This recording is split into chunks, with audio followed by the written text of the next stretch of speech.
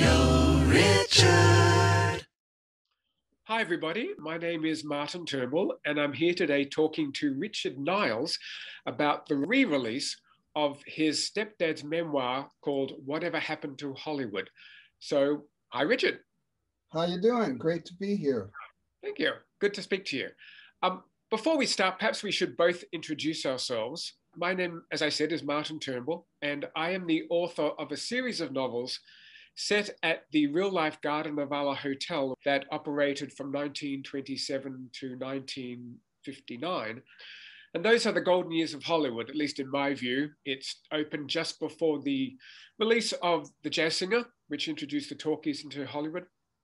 And it closed in 59, which was sort of the dawning, the fading years of Hollywood's golden era. So I've written a series of 9 books set in and around the Garden of Allah, telling the evolution of the golden years of Hollywood.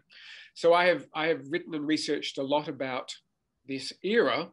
And so I was very pleased to get an advance copy of this memoir that'll be coming out soon. So Richard, tell us a bit about you and this book. Well, I've been a composer, arranger, record producer pretty much all of my life. I'm very lucky to have had 2 fathers who influenced me greatly. My actual father was Tony Romano, who was a great musician, singer, guitar player, spent the war years playing with Bob Hope, the very first USO troupe that toured during World War II. Wow. But before that, he had been a child star and Broadway arranger for people like Cole Porter. So I had a great musical influence from him. And then my mother remarried somewhere around 1960 to Jesse Lasky Jr., who was an incredible playwright, poet, and of course, screenwriter who wrote about 40 films, 8 of them for Cecil B. DeMille. His father actually produced the very first full-length motion picture in Hollywood, and his director was a first-time director who he had chosen because he really liked the guy. That was Cecil B. DeMille, a Sam Goldfish, who would later change his name to Goldwyn and become one of the great moguls himself. And so I was brought up with this fantastic background, and from Jesse Jr., I got an incredible education in writing, in literature, in film. So I was very lucky to have both of those influences. And of course, that influence affected my songwriting.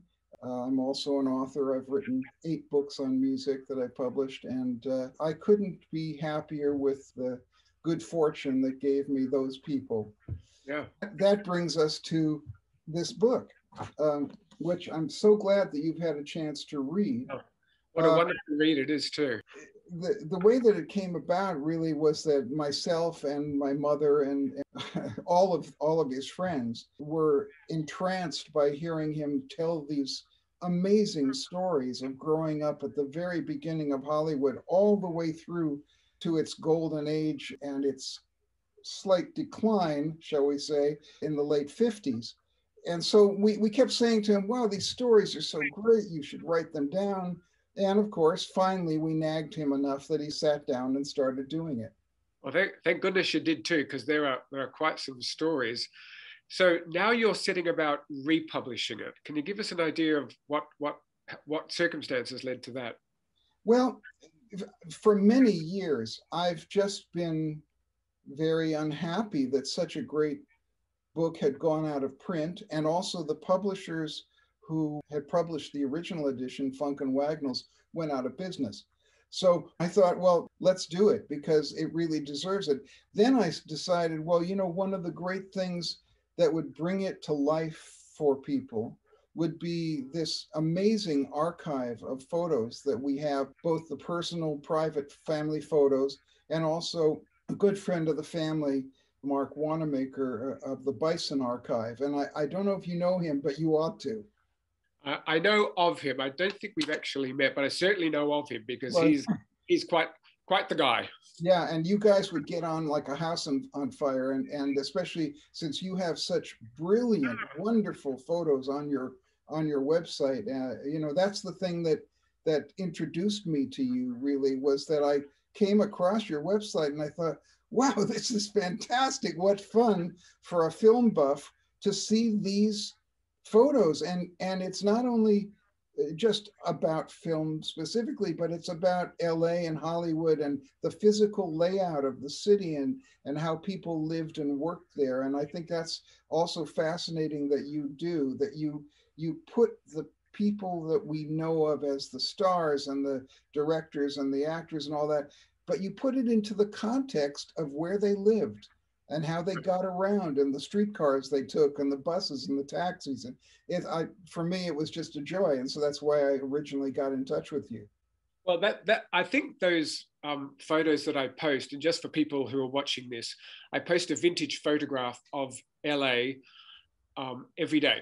And I do a bit of research and do a bit of digging and try to explain as efficiently as I can the context of the photograph, because the era that I write about, which is the same era that this memoir is, yes. I think it helps to have context about what traffic was like along Hollywood Boulevard in Absolutely. I think that's great. What did the Egyptian theater look like, and what was it like to catch a streetcar along out of downtown? And it just brings these legendary stories that we have, I think, to life. Absolutely. So we can better understand what life was really like versus the life that was depicted on screen during this era, because it was a very stylized, idealized version of life. And that's just interesting in its own respect. But there's also, meanwhile, there's reality. And yes. That's what I like about these. Yes, and a lot of people have said to me throughout the years, well, you know, why analyze anything? Why not just enjoy it? And to me, that's just silly, because you enjoy it a lot more knowing the background of it. If you know where a certain scene in a film was actually filmed and how they technically put it together, and the fact that all of these famous Hollywood people happen to be the extras in Ben-Hur, you know, it brings that whole scene to life more than just watching the film as a sort of a dumb viewer and then going out and having a pizza. It gives you, right. Yeah. Yeah, you're right. Yeah. So I want to start with Cecil B. DeMille, because that's where kind of the whole Lasky family started. As you said, they came out to film Squawman, which was really the start of Hollywood filmmaking. This is Jesse Lasky Sr. Yes. Who established Famous Players Lasky, which evolved into Paramount. So the Lasky family were really there right from the very start. What struck me about when reading this book is that his professional life, at least, seemed to reflect that old adage that you're only as good as your last picture. And he had to prove himself over and over again. He didn't seem to get any credit for being a forefather. Jesse Lasky Sr. had started as a very successful vaudeville and Broadway producer. He had shows going all over the country in New York. He was born, unlike any of the moguls, he was born in California. He was born in San Francisco. His family had come over in the covered wagon, his mother and his father. So he was a second generation Californian. Oh. And Jesse Jr., of course, was a third generation Californian. You didn't find very many of those in those days. He got together with his brother-in-law, Sam Goldfish, told him about the Flickers, which was an amazing thing that he said, you got to see this. You're going to love this form of entertainment. The Flickers, go for it. And Jesse saw it and thought, yes, this could be something, but it's no good just having these little short snippets of film. We've got to make a real story, a real play. And that's why he called his company the Jesse Lasky Feature Play Company, because for him, the play, the writing, the story was everything. He said he thought that that was how you hooked an audience with an incredible, compelling story. Later on, of course, the other companies realized, well, actually, the audience loves stars and they want to see stars. Yeah. Well, so he decided to make his first film, and they bought a very successful Broadway play, The Squaw Man. And originally, Lasky had wanted to hire William DeMille, who was a very successful Broadway director and writer.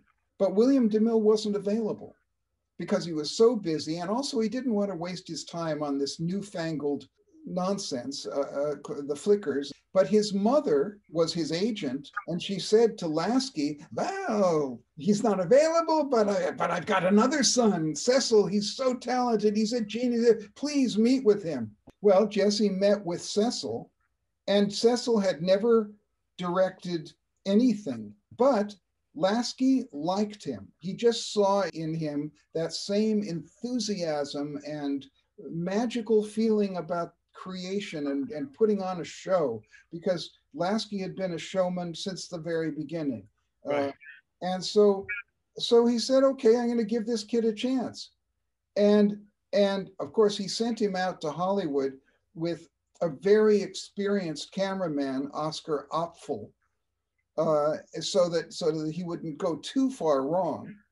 And he hired Dustin Farnham, who was a star of the stage, to be in it. And it was a successful play already, The Squaw Man. So he thought, well, I'm onto a good thing.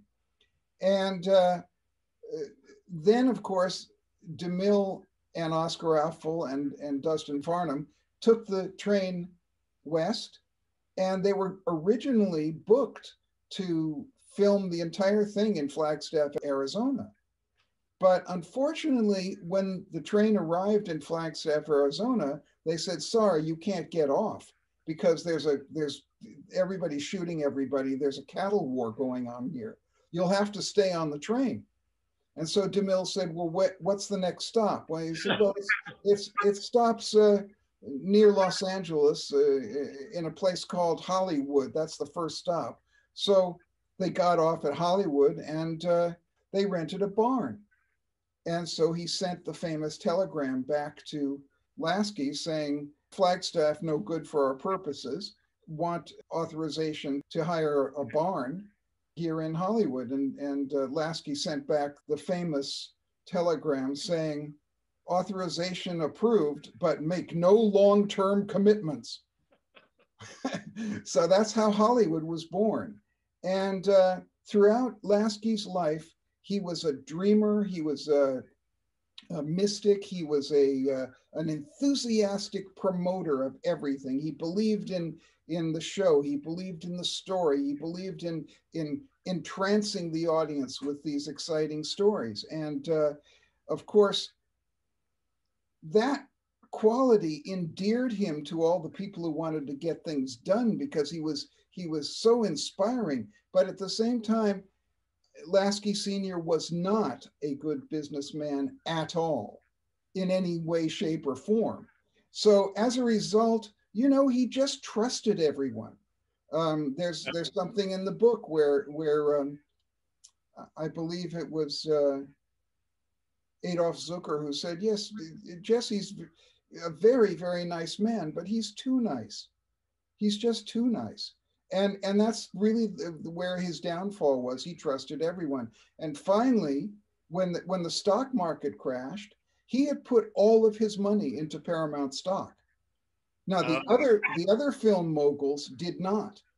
They diversified their portfolio. They had money in various different surefire kind of things, and they didn't lose too much. But Lasky, who believed in his company and believed in filmmaking, lost everything. And he had been one of the richest men in the world and was brought down to literally being thrown out of his house and nothing. And so it seemed that after that, he kind of scrambled to regain any sort of stature in the industry and never really quite got there. Correct. And if it had not been for the one person in Hollywood who stood by him and was his friend, which was Jack Warner. Everyone else turned their back. DeMille, Goldwyn, all of them. I mean, these were people whose careers Lasky had started. Right. He brought Goldwyn into the business. Goldwyn was a glove salesman. Yeah. And he brought him in because he brought in the finance, but you know, it was Lasky's brilliance that created the industry as it became. DeMille would not have had a chance in hell. He would have been scrambling for the rest of his life if Lasky had not given him the opportunity to direct The Squaw Man. And of course, The Squaw Man was successful, and they started right away making more and more films. And of course, no one's saying that DeMille wasn't talented. He was phenomenally talented. But you know, when it came down to it, when Lasky needed help, the only person who gave it to him and the only person who believed in him was Jack Warner. And so, yes, he struggled for the rest of his life. But how many film producers can say that they produced 1,000 films? Because that's what Jesse Lasky Sr. produced. Your stepfather, who was Jesse Lasky Jr., indeed, witnessed and absorbed all of those lessons. And so it's kind of ironic that he should end up working for DeMille. And I've researched DeMille a little bit because he's a character in one of my novels, The Heart of the Lion, which is about Irving Thalberg. Indeed. And what the insight that I got from this book of yours is that, at least when it came to his writers, and I assume everybody else, but we're seeing it from the perspective of a writer because Jesse Lasky Jr. was a writer, was he was ruthless, and he ruled completely by fear and intimidation, and almost scaring the story out of his writers. And it seemed that DeMille's rationalization for that was the end justifies the means. So this is how he gets the best, fullest, most cinematic story. So it seemed to me that he put his writers through absolute hell. And I was wondering what Jesse Jr. spoke about that to you. Was that an overall positive experience, or was it because he was working with the A-list director of Hollywood, he put up with this treatment that wouldn't be put up with these days? Well, there are two reasons. And two very good reasons. Number one, Jesse Jr. had grown up in an incredible mansion, 2 mansions, with 5 or 6 Rolls Royces, 12 servants, one beach house on Santa Monica, and another mansion at Solitaire. He grew up with this thing, and he went away to the University of Dijon for university. Oh, wow. Within about a year, he was called back because his father was completely bankrupt and they couldn't afford to keep him there. And he came back, and suddenly he had to hit the streets to try to get some kind of a job, as his father was hitting the streets to try to get some kind of a job. Right. And so, having experienced that, I mean, a lot of people say, well, you know, I grew up in poverty, so I'm very careful about my money. Well, with Jesse Jr., he grew up in incredible wealth and then lost it all. And the contrast was something that he did not want to suffer again. And so he began as a lowly reader for Saul Wurtzel, which was a very low-paid job, but it was a job that he could, you know, keep. And then he eventually he got together with a novelist who wrote potboiler novels, really just quickie things that sold and got him an advance, and then he'd write another one. And so when he finally got the chance to work for DeMille took him on. And once Jesse was in that DeMille company, suddenly he was being really well paid. Wow. I mean, for a writer, of course, writers didn't get anywhere near the kind of money that everyone else on the film was making, but the writers made good money. And not only that, he, in some ways, realized that DeMille's judgment for DeMille films was absolutely gold. And so Jesse, it was a tremendously sophisticated, erudite. I mean, there was nobody in the world you could ever have a conversation with that was more fascinating, that was more interesting, and constantly making you realize new things about life and what had gone before, and look at today in a different way. And so it wasn't that he had the same tastes as DeMille, but he understood that a job is a job. You know, I've worked a lot of my life as a musical arranger, and I've worked for other people. And so if somebody calls me up and says, I want this song to sound like X, well, that's my job. That I know how to make it sound like X, and I will do that. And so that's what Jesse really thought. You know, he said, the boss is the boss. Try to figure out what he wants, and then try to give that to him. And many times, to get from that A to the Z of being able to satisfy DeMille was torture. I mean, there's one story that Jesse tells in the book about DeMille looking at a scene that he's written for the Ten Commandments, and DeMille is so insulting and so absolutely heartless and cruel that he spits on the script. At which point Jesse said, right, that's it, I'm leaving. And he went into his office and he packed his things. He was putting away all of his books. And then eventually DeMille walks in on him and says, well, you know, if you look in your Bible, you will see.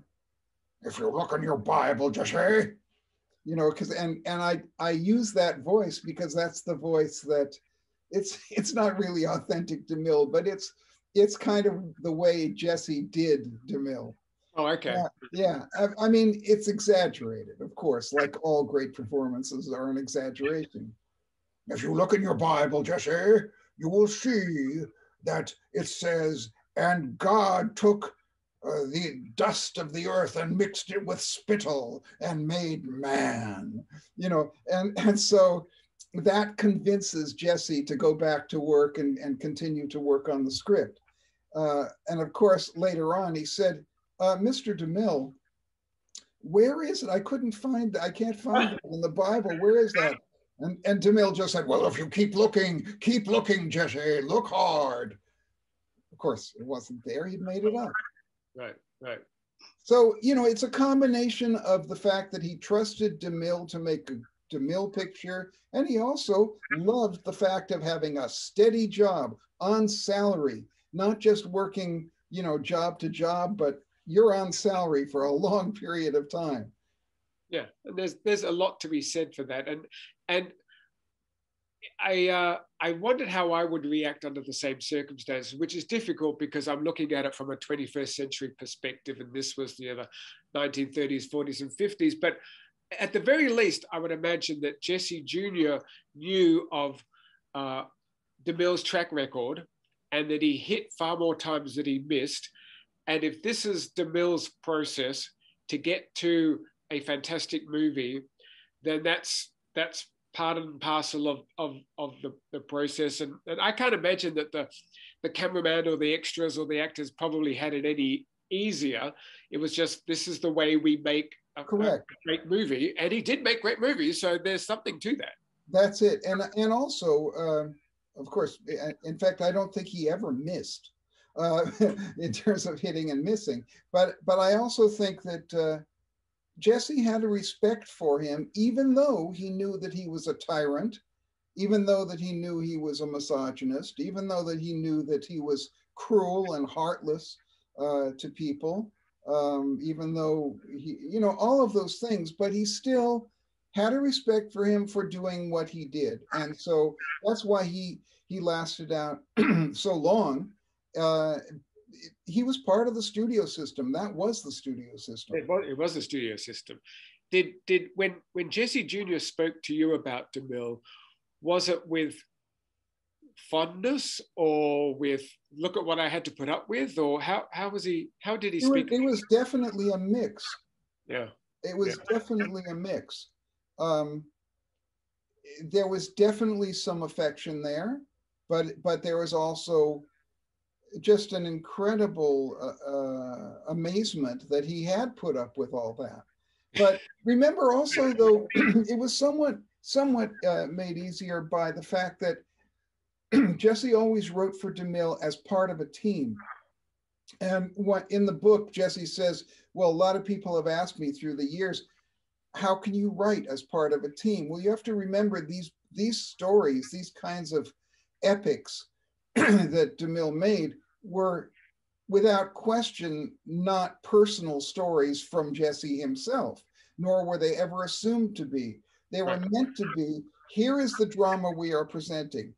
This is the way I want to present that drama. How can we best do it? And so, as he says, one man would be chosen purely for their historical acumen, for the accuracy of every single element of it had to be justified, especially when making a biblical film. Especially that one. That was a big movie. Yeah, the Ten Commandments, and well, there are a lot of them were big movies. Sure, Samson and Delilah was nothing to sniff at either. The other thing was that you'd have a guy who was purely construction. When Jesse wrote with my mother, my mother was always very good at the construction. This should go here, this should go here, here's the way the story should go. Jesse was always absolutely a genius with words. And, if you get the chance to read any of his poetry, it's absolutely mind-blowing. Really? And his verse plays, he did a wonderful verse play called Ghost Town. He wrote a wonderful long form verse poem called A Penny for the Guy. And that, this is, and you can see it even in the 3 books of poetry that he published when he was 16 and 17. It's just an amazing, you could call it a genius for words. And so Jesse was always chosen for that, for his language and for coming up with lines that had magic to them. I mean, there are just so many examples of it, but the one line that he wrote for Gary Cooper, which was just so apt, where Gary Cooper says to the heavy, the bad guy, he says, a feller shouldn't jump to conclusions. It's likely to be a feller's last jump. Well, those kinds of things are great in a movie, and that's what Jesse was often called to come up with. And what I think people don't realize is that, but Jesse Jr. would have realized because he grew up in that time and place, is that most movies were written by more than just the people who got the credit on the screen. Oh, absolutely, yes. So he would have known that he was a cog in the writing wheel, and that reel was a cog in a larger machine, and he knew his place. And from reading that book, it seemed to me that for all his faults and browbeating and insulting and belittling, because there was a lot of belittling, yes, it seemed to me that when Jesse Jr. finally got the scene right in DeMille's eyes, DeMille recognized that. He said, and now we have it. Now that's the scene I was looking for. Maybe DeMille didn't quite know exactly what that scene would be like until he read it. But when he read it, he's like, bingo, we've got it. We'll nail it. Yeah, and I think modern scriptwriters and modern filmmakers, modern directors will be very shocked to see that in those days, all the films that you saw from the 30s, 40s, even into the 50s, every single shot every camera angle, every costume, every movement of the actors was scripted. There was nothing left to chance. Right. Once in a while, someone would come up with something on the set. And once in a while, DeMille would say, no, we need to change that. Let's think of something else, which is why Jesse, especially more than the other writers, had to be on the set during a lot of the filming, just in case they needed a different line. Right. And today's directors, they want to improvise scenes. They want to let the actors sort of come up with ideas themselves. They want to just film in a much more what they call organic method. Well, you couldn't do that with the enormous semi-articulated lorry that was a motion picture company. It was just a production like the Ten Commandments. You can't guess. Every single shot had been drawn, and storyboarded. Right. And so it's a completely different world and I'm glad that this book can introduce that world to the modern reader and the modern filmmaker, and perhaps they may find that there are some elements of that world which are perhaps worth saving. Yeah, and I think it shows in the finished product. The reason why I enjoy movies from the 30s, 40s, and 50s is that they were much more carefully crafted. The lighting and the shading and the cinematography and the costumes and the direction were all very carefully designed for a specific purpose and toward a specific goal.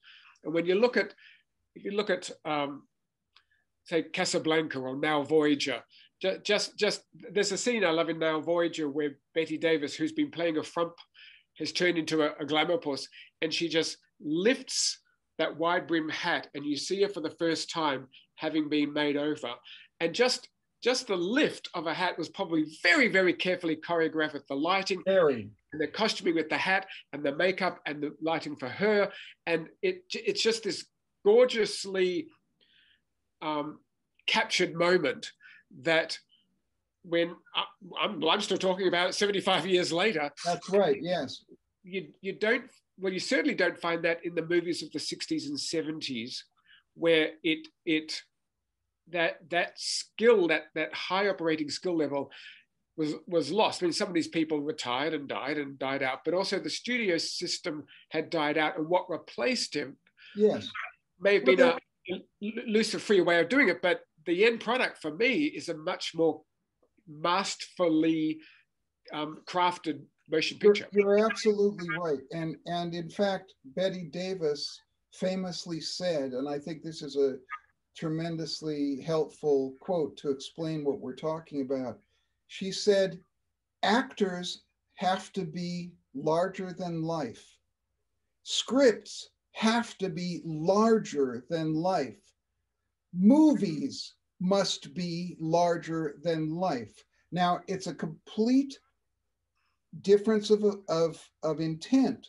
If you want to make a movie, which they used to call kitchen sink movies, about a guy who's sitting in the corner picking his nose in a dirty t-shirt, and he walks over and grabs a beer and says, hey, Doris, get in here. And, what, that's fine if that's the kind of movie you want to, but DeMille and those filmmakers of those times did not find that entertaining.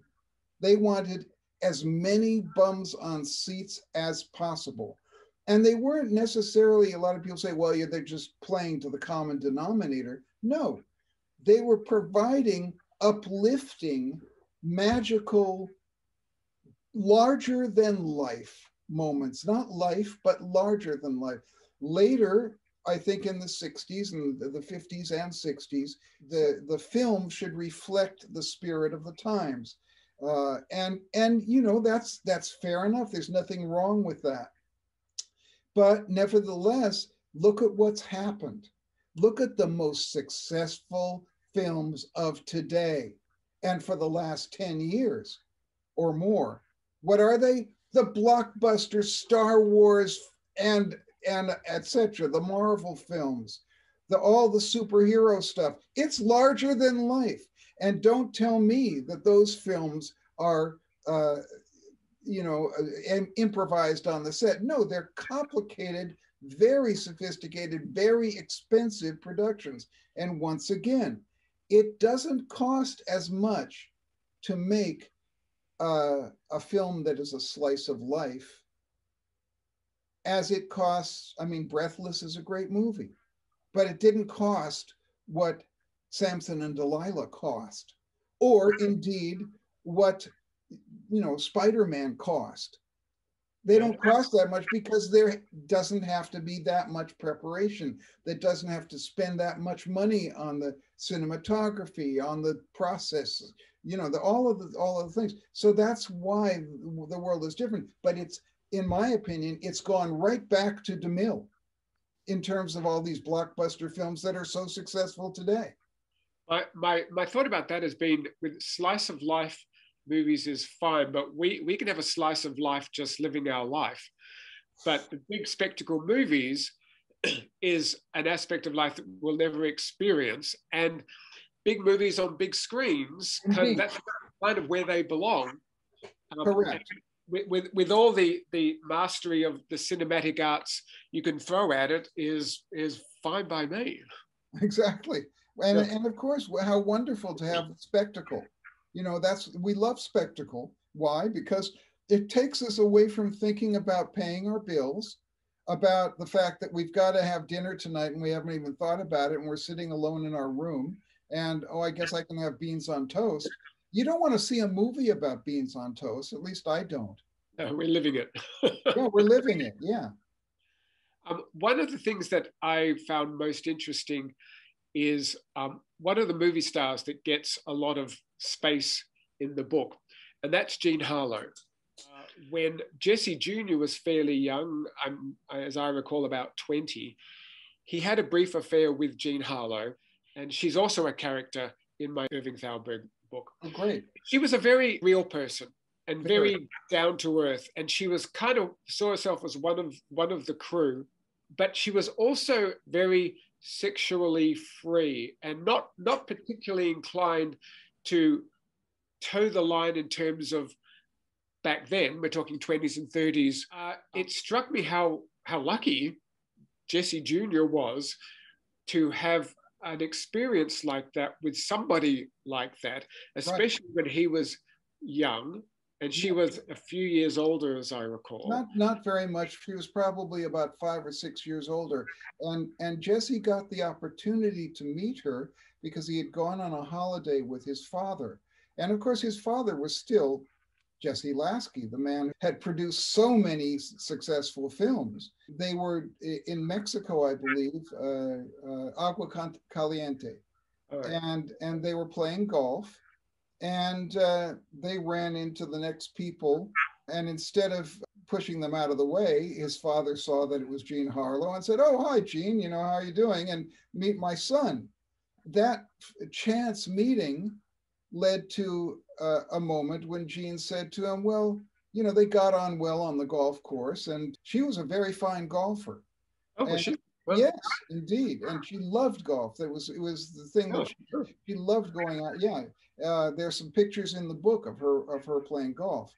And she said, "Well, okay, I'll tell you what, you're a pretty good player, Jesse. Why don't you call me and we'll play on whenever it was. I can't remember the date, but next Sunday, call me at so-and-so."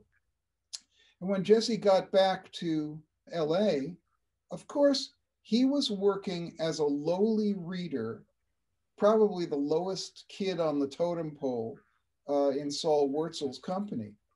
And he thought, she must have just been being nice to me because of Dad. Right. She didn't really expect me to call. And suddenly he's sitting in his office, his little shared office with 6 other guys, and his phone rings. And she says, "Oh, you're going to stand an old lady up, are you?"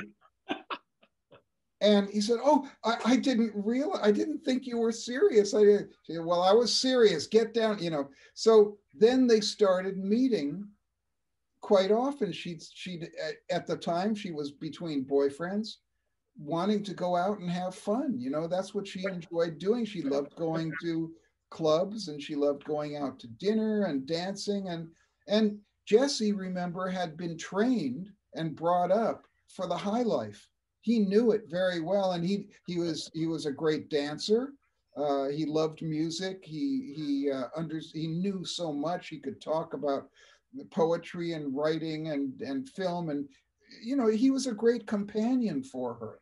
But in terms of maturity, he was very, very inexperienced and inexperienced with girls, much less Jean Harlow, the sex goddess of the world. Yeah. Their relationship was never sexual because he never pushed it. And the one night when she pushed it, when she invites him to her bedroom, he doesn't take the hint. He just offers to read her poetry, or you know, when she says she has a headache and wants to go to bed, he doesn't say, "Okay, I'll get in with you." He does the polite, gentlemanly thing. I mean, that's another thing that I have to say about Jesse, is that he was almost a, I think it is a dead breed, the gentleman. Right. You know, and I'm sure you and I try to keep it alive as much as we can. But he was honestly really like that. You know, he always used to say to me, "Let the other person have their space. Listen to them. Don't just talk, listen." You Right. know, and if you have an argument with somebody, don't box them into a corner, because then they'll lunge out at you like a lion or a tiger. Right. So he was very, very, he understood the whole thing of having absolutely beautiful manners. And so as a result, you know, eventually Jean Harlow herself wanted, as we say in England, a little rumpy pumpy. Whereas whereas he was just not set up to do all that, you know. Right. And and she sends him home, and then he never sees her again because William Powell comes back into her life. And it's also a very interesting thing that people will see in the book, that when his boss, Saul Wurtzel, finds out that he is dating Jean Harlow in the most shocking way possible, that he has a date with her, but Saul Wurtzel is insisting that he view stock footage with him during the evening. She says, "I don't mind waiting for you. I'll wait for you in your office because I've got to go over some scripts." She was very serious about her craft. A lot of people don't really know that, but she Yeah. really cared about doing the best job she could. She was line perfect on everything. She never didn't know her lines. She knew everybody else's lines. And the other actors and the crews loved her because she was so relaxed and professional. And she never kept anybody waiting the way some other stars have. And we, of course, we hear about Marilyn Monroe. She was hated by the crews because she just was a mess. But not Jean Harlow. And so she was studying her script up in Jesse's little tiny cramped office, which had 6 guys in it. And it's like 1 or 2 in the morning. And Saul Wurtzel looks up at the window and he says, "Jesse, did you leave that light on in there? What's going on with you? Didn't I tell you about turning lights off?" And Jesse says, "Oh, well, actually, Mr. Wurtzel, I have a young lady waiting for me. I had a date, but she said it would be okay if she waited in my office." He said, Junior's getting a little tonight, isn't he? Yeah. Well, bring it. And of course, meanwhile, it was an empty studio, and Jean Harlow heard this. And so she came walking down the stairs very slowly, wearing the ultimate white satin gown cut to the navel and beyond. And Saul Wurtzel looked up in horror. But Jesse, it looks like it can't be. It can't be. Mr. Wurtzel, I'd like to introduce Miss Jean Harlow. And of course, that changed everything. Jesse was immediately taken from $25 a week salary to $250 a week salary. Now, in those days, that was an unbelievable amount of money. You could say that was, I mean, it's a minimum of 15 or 20 times that. As soon as it was known that Jesse had broken up with Jean Harlow, bang, back to $25 a week, back to his tiny little office. And that's Hollywood for you. That is really Hollywood. So after Jesse Jr.'s Hollywood scriptwriting career kind of came to an end, he relocated to England. They got a phone call from a German producer, said he, holding his fingers up and shaking them. And the producer said that he wanted to make 2 films in London and that he was raising finance for it. He wanted to do 2 films. One film was on the life of the Buddha, and the other one was the life of Lord Nelson. Of course, that was right down Jesse's alley, all of this stuff. And so they came to London with me, and were working on that. And when they had finished the first draft of the film, this producer had put them in a flat in Mayfair. They called up his hotel. He was staying at the Mayfair Hotel. He had said he wanted to talk to them about the next draft of the script and whatever. They called his hotel to find out when the next meeting would be. And they said, oh, Mr. So-and-so isn't here. And they said, well, when will he be back? No, he's moved out of the hotel. Well, what do you mean he's moved out? Did he say where he was going? No, he just left for the airport this morning with Miss So-and-so, which was his PA, who was a journalist. They said, well, that's crazy. It's ridiculous. Well, what he had done was he had raised $7 million. And he had taken that money in cash in a couple of suitcases and gone to South America. Oh. And he lived there for about 8 years, past the statute of limitations. Right.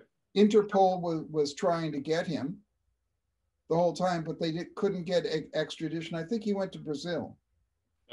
And then years later, he showed up with, now that money had been invested, and it was now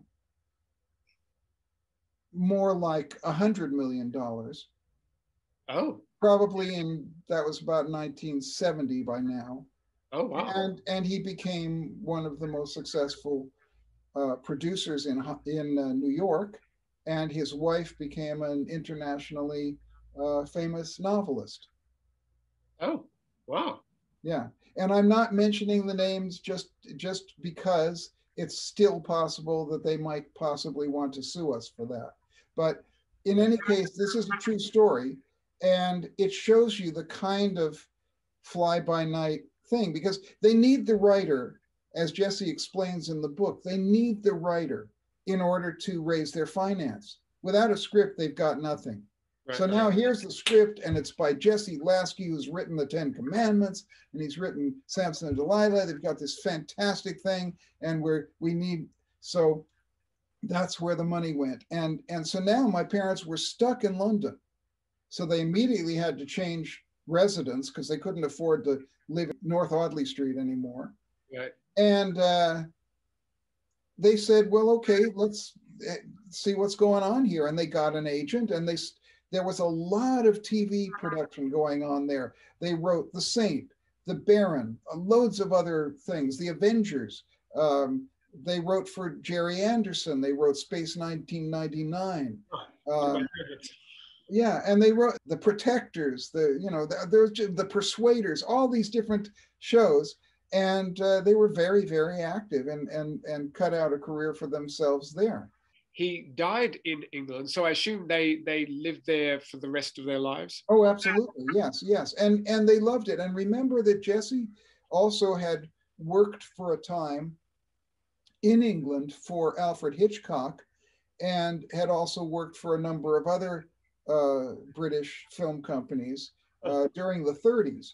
And he loved London. And of course, it fit in with his whole upbringing and his understanding of culture. And of course, he loved the museums, dinner parties. He loved the clubs. He loved the elegance, so for him to move back to England was absolutely no pressure at all. He loved it.